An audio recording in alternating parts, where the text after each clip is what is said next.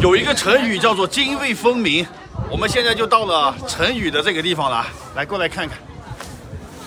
这里是一个观景台，在陕西呢啊，今天开车特意过来看一看，看就在后面呢。你看这里有2条河，它汇聚了啊。宽一点的这条河就是渭河，窄一点的那个河叫泾河，它俩在这里就相聚了啊。这个泾河汇入渭河了，它俩汇合的这地方应该是有一条线的啊，就是一清一浊，就特别明显。但是因为我们现在来的是下午，正好是太阳逆光，也看不太清楚啊。那个交界点不是很分明。渭河是黄河的第1大支流啊，然后泾河又是渭河的支流。泾河汇入渭河以后，它俩一起往那边就流入黄河了啊。然后大部分时间呢都是渭河比较浑浊，泾河比较清澈啊。但是在每年的7、8、9这3个月份，就是汛期的时候，这个泾河的那个泥沙含量就暴涨100倍。到那个时候，这个泾河它就会比较浑浊，所以它两个这个浑浊的会转化的啊。并不是说它一成不变的，我们现在看呢，看不太清楚，因为逆光。我飞无人机看一下吧。如果在南岸那边的话，应该会看得比较清楚。然后这里游客也挺多的啊，可以直接把车开到那个河边去的。那里都是免费停车的啊，包括这个地方，这个楼上的观景台，这些人也挺多的。这地方只能开车过来啊，没有别的方法。河边有点风大，现在我们回车上去了。它这个地方绿化还做得挺好的，还有这些小亭子之类的。这里要是夏天来的话会比较好啊。不过这个季节，你看这个还有绿草呢，怎么？这地方暖和。嗯，比山西要暖和。比山西暖和。这边的汽车都停在马路边啊，然后对面还有很多卖小吃的呢，炸臭豆腐呀、爆米花、烤肠之类的，还有水果，挺热闹的这里。我们现在开车到昆明湖这个公园了，哇，这个公园门口有一个巨大的雕像，快看，这个是汉武帝啊！汉武帝站在船头，这个威武霸气的姿势，那船上全是他的士兵。这个地方以前啊是汉武帝练兵的地方，所以现在放了个他的雕像。哇，这个雕像相当的震撼啊！你看它那么高呢，非常的震撼。拍个照吧。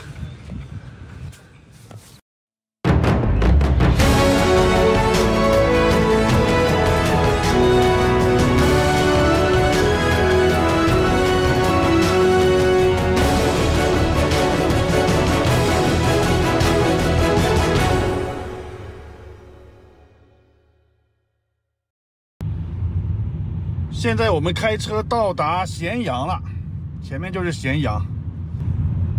为啥叫咸阳呢？因为山南水北为阳，这个城市又处在山的南边，又处在水的北边，所以都是阳，所以叫咸阳。到咸阳了，在这边找了个酒店啊。房间挺大的吧，一个大床，一个小床。我妈在看手机呢。房间里居然还有这个空气净化器。这2天西安的空气很不好的啊，今天都是重度雾霾。这个有 PM2.5 可以除雾霾的，还有个冰箱。北方城市啊，这个空气都不怎么好。今天之所以到咸阳，是因为明天我们要去那个武则天陵墓，还有那个汉武大帝的陵墓啊，所以离这里比较近。这边是洗手台、卫生间。哇，我一开门，这个马桶盖它自己就弹起来了，电动的哈，智能马桶。这个房间啊，比西安的房间还贵呢啊，这是186呢，这房间。西安我们住的才150多，可能是因为今天是礼拜6的原因吧，周末啊就贵一点。还有那些配比也有。对，配的那个空气净化器啥的要好一点。我们这次在西安待了9天呢啊，1月4号去的西安，今天1月13号走的，哇，太能玩了，把西安都玩遍了。晚上出来逛逛，去吃个饭。这个地方是咸阳最有名的美食一条街，福源巷子啊，就住在它附近。这边，挨得很近啊，进去看看。这里面是四合院的感觉呀。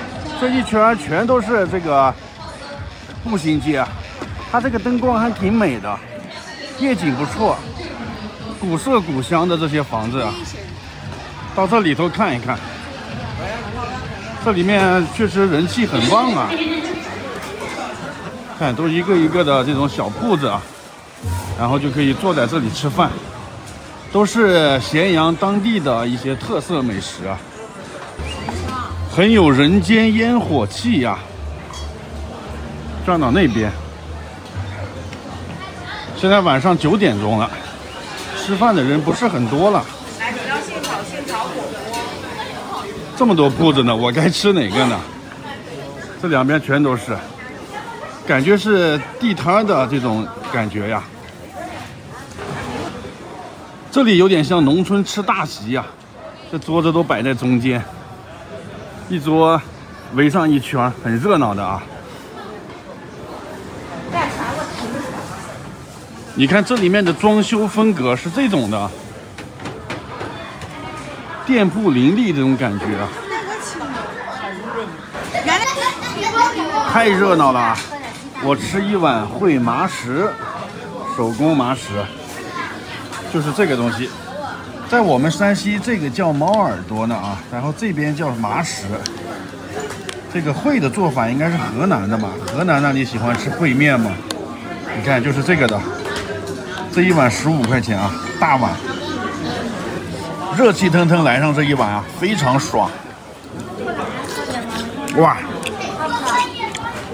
它这个看着像是马路上的那个街边小吃啊，实际上它是室内的。有屋顶的，所以坐在这里面也不冷。